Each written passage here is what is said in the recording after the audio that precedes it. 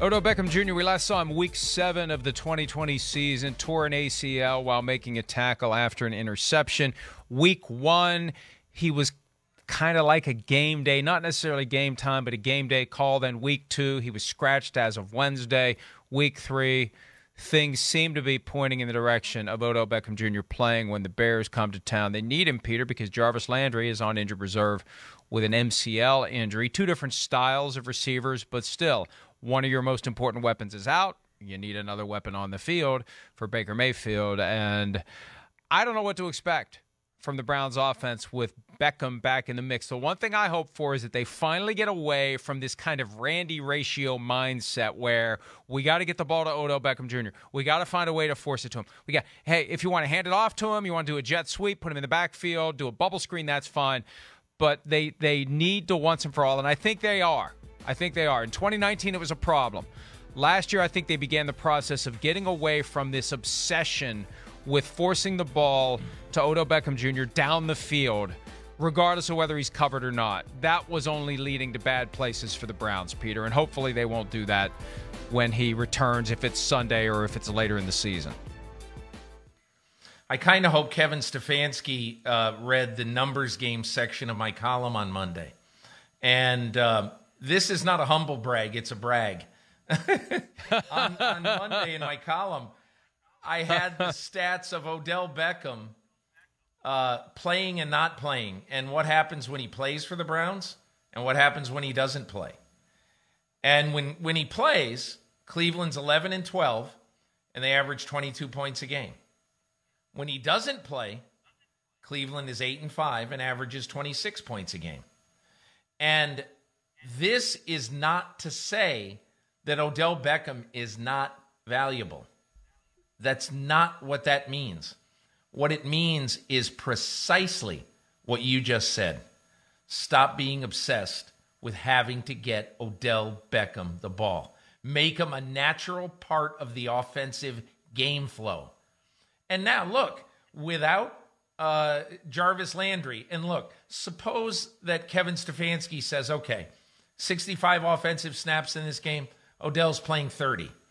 Because just remember, I think there is a hidden guy in this offense. He's not hidden, but Donovan Peoples-Jones is a guy who Baker Mayfield clearly feels an affinity to in this offense. And he understands that even without Jarvis Landry, there are other options for him. They've got a great tight end group. Don't say, okay, Odell's playing 32 snaps in this game. He's getting 13 targets. Don't do that. Don't do that. And I think we both agree. Yep.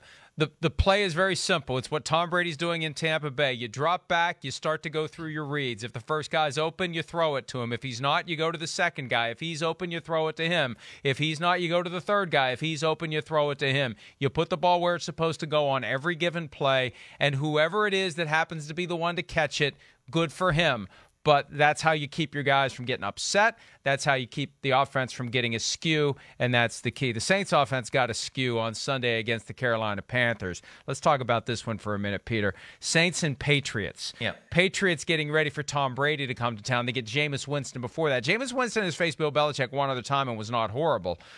Jameis Winston was not good on Sunday against the Panthers, and I just assume Belichick's going to take that film of what the Panthers did to take away the run, get Jameis Winston off his mark, get him to try to beat Patrick Mahomes, and everyone, I think including Jameis Winston, realizes he's not Patrick Mahomes and hope for a similar outcome. But I think this is the worst possible team that the Saints could be playing with Winston after getting completely shut down, because here comes a coach who's going to be able to carbon copy exactly what happened and try to do it again.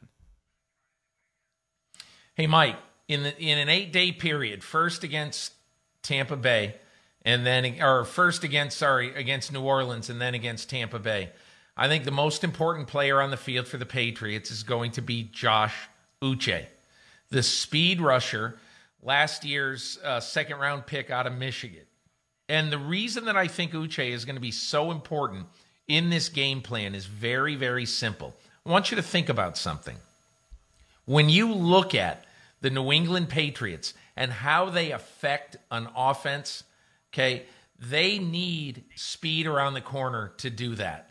And Josh Uche has shown sparks and signs. You have two basically, I don't want to call Jameis Winston immobile. He can get around when he needs to. Tom Brady's immobile.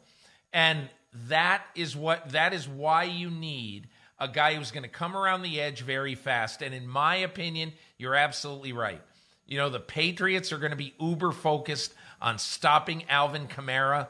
Bill Belichick has a long history of saying, Marshall Faulk, we're going to take you out of this game. And that's how they won their first Super Bowl. And you go over time, all the time that he said, Edger and James, you're not going to beat us. So those are the kind of things that I think are going through the Patriots' head right now. You're right.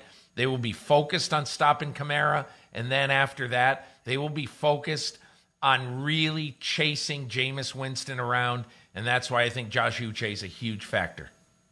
And then when they get through that game, it's full and complete focus on the return of Tom Brady to New England, a topic that I have a feeling we will be addressing on more than one occasion next week. Chargers-Chiefs get together. Both teams 1-1. The loser is in the basement of the AFC West after 3 weeks of the season because the Raiders and Broncos are both 2-0, potentially on their way each to 3-0. Can the Chargers... Yeah, and look, the injuries are already popping up again. Joey Bosa hasn't been practicing. Derwin James is on the injury list. The Chargers, if they could just keep all their guys healthy, would be unstoppable. Chiefs look a little vulnerable. Chargers are a good team, maybe not as good as I thought they were going to be after that loss to the Cowboys, but we'll see. Do you think they can steal a game from the Chiefs in Kansas City?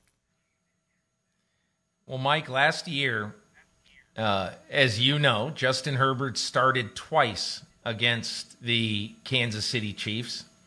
He beat them once, and it's hard to call that a very meaningful game because the Chiefs weren't trying to win in Week 17.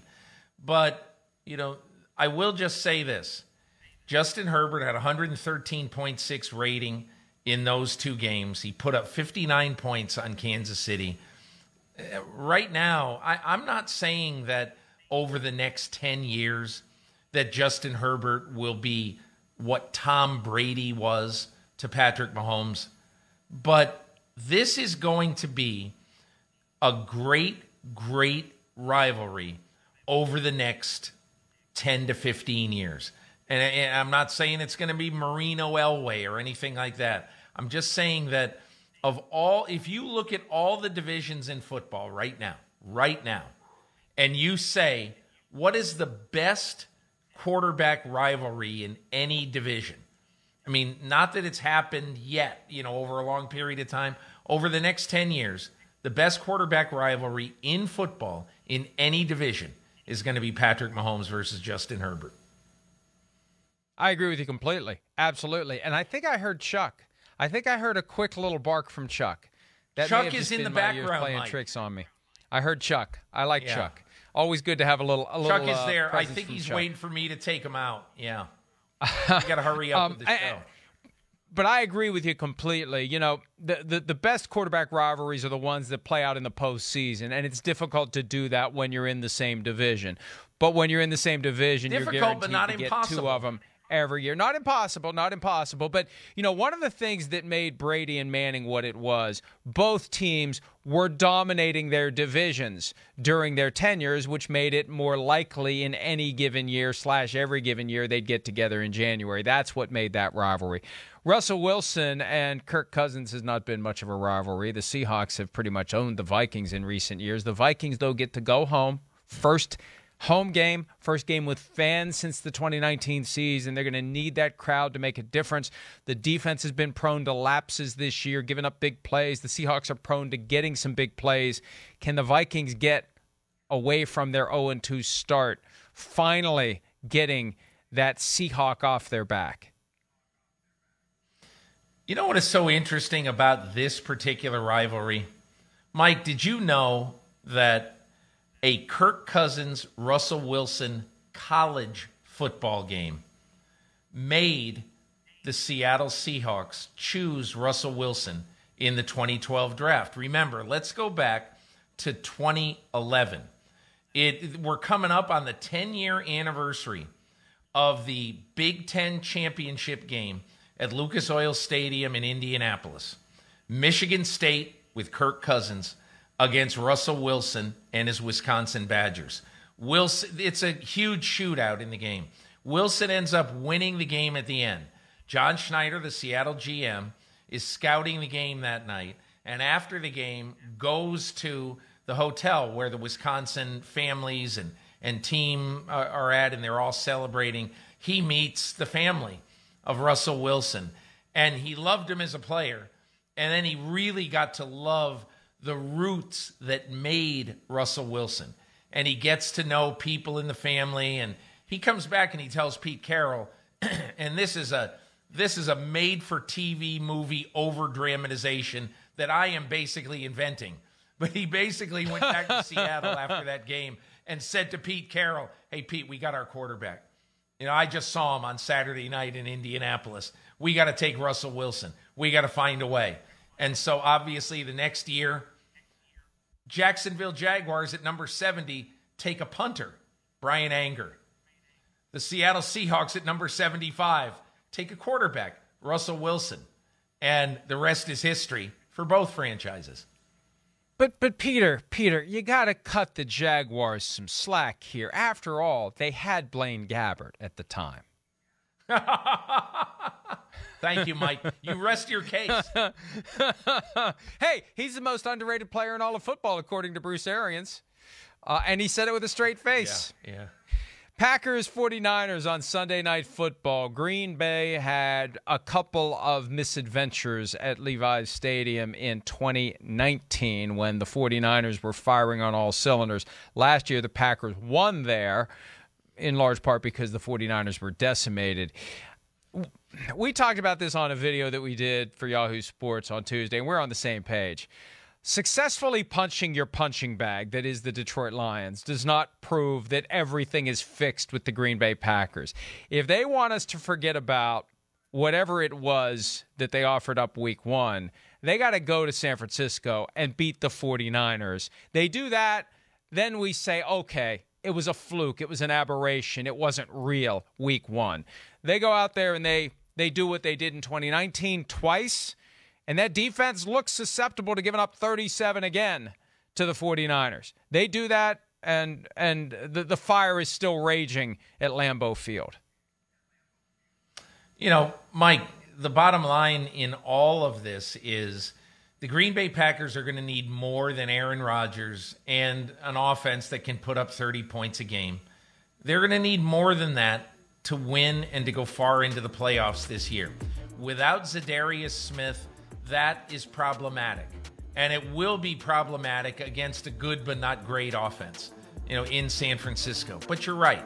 2 years ago, they got drubbed twice when they went to Levi's Stadium. This is their fourth game in 22 months at Levi's Stadium.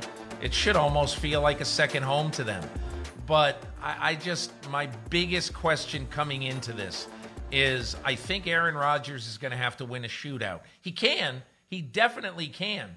But I think Aaron Rodgers holds the fate of this game in his hands. I think he's got to score 34 points for the Packers to win.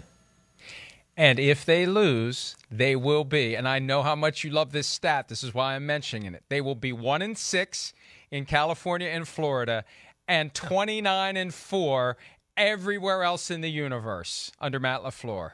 You like that stat. You deep down you like. You don't really want to love admit stat, and I use that you like that stat. Mike, I use it all the time because it's I'm sure so you do. Perfect. Yeah, it means I'm sure you did so much. I scoured every word of Football Morning in America in search of it on Monday, and maybe I just hadn't had my coffee yet.